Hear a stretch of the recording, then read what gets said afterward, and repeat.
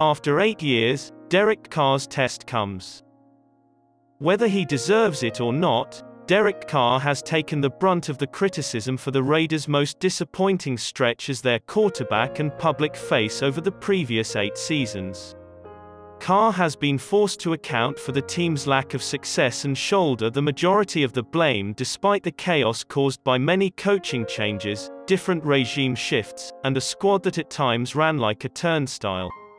In 126 career starts with the Raiders, Carr has a 56-70 record.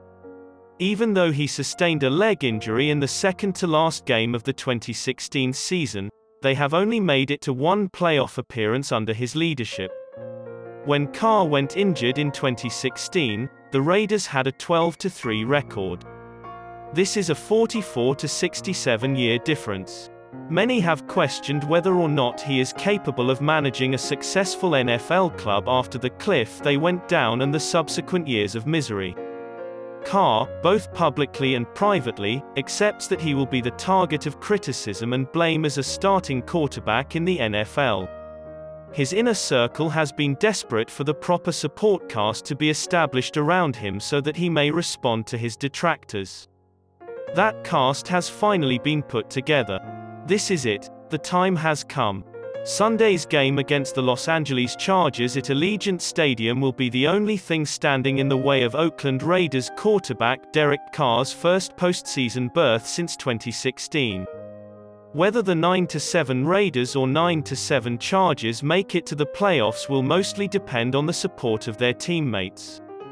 However, history shows that the quarterback's performance typically influences the result in games that are on the line.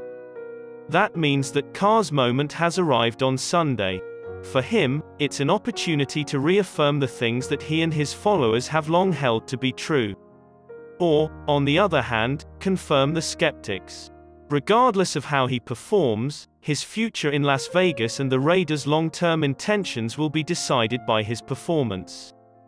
Carr has grasped the concept. He's on board. But he also isn't going to allow the significance of the event alter his attitude or outlook.